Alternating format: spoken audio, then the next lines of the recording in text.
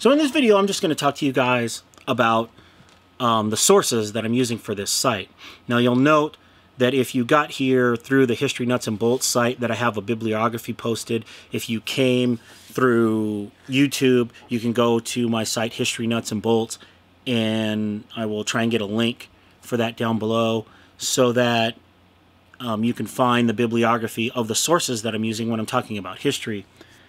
And so when I'm talking about history and I'm talking about how historians work within their field, work within their discipline, a lot of people are going to ask, well, where are you getting all this information from? Are you just making this up? Are you pulling it off the internet?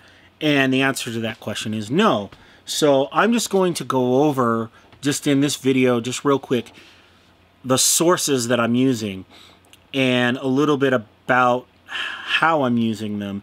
And then we can go into depth in maybe another video and talk about identifying good sources and how historians apply those sources. So the first book up is a book by John H. Arnold, History, A Very Short Introduction.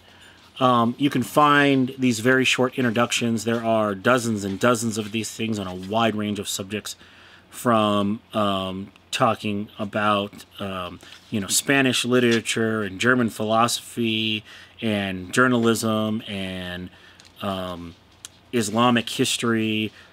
They run the gamut. Some of them are better than others, but typically what they'll do is they're written by scholars and they give you just a brief kind of introduction, a primer into a particular subject.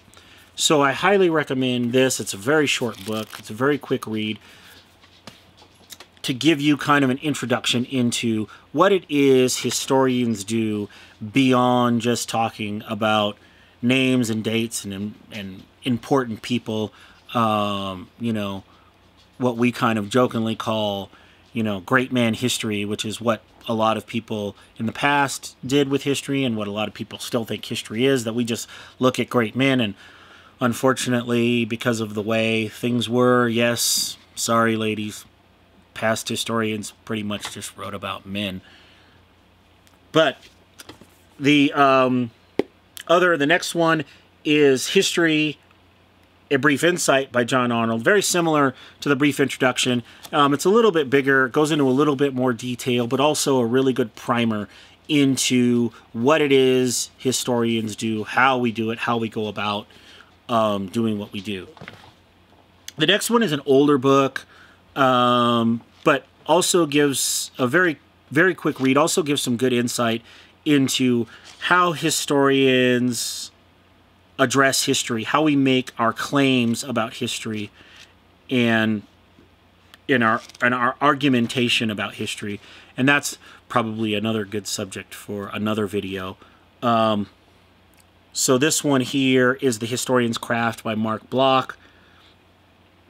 Again, some good things about how we do history. The next one, The Information Literate Historian, A Guide to Research for History Students, kind of really helps you understand how history students do research.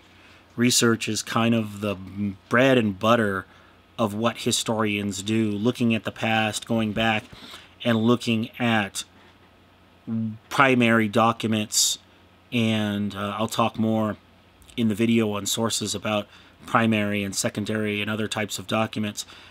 But essentially, when we're looking at primary documents, we are looking at things from the past to make it very, very simplistic, just for the purposes of this video. So we may be looking at the Constitution of the United States, or we may be looking at a poem written by someone hundreds or thousands of years ago. We may be looking at some sort of visual representation, architecture or art, or other sources that can be primary documents. Of course, in the 20th century, we got film, radio addresses. Things like these can be used to help us understand the past. So this just gives you an insight and a little idea about how historians use those, and it's a great primer for students of history to understand how to properly apply those sources. And then this book here, The Houses of History, A Critical Reader in History and Theory. This talks about all the different types of historians there are. So you just hear people say, oh, I'm a historian, I'm a history professor, or but you don't often hear, at least outside of academia, people talk about what type of historian there are. You might hear, of course, one of the most popular ones here, people say military historian, but there are several other types of historians. There are cultural historians, there are economic historians, there are religious historians, there are historians that run a wide range, and film historians and